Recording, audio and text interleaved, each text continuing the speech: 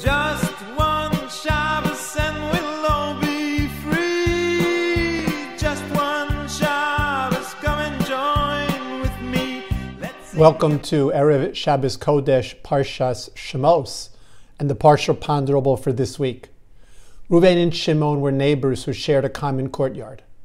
One day Reuven went down with his children so that they could play in the courtyard. As soon as Reuven got down to the courtyard, he noticed that there was a snake coiled up in the corner of the courtyard. Terrified, Reuven grabbed his children and went back into the house where he called the snake catcher to come. A few hours later, the snake catcher came, cautiously approaching the snake that was curled up in the corner of the courtyard.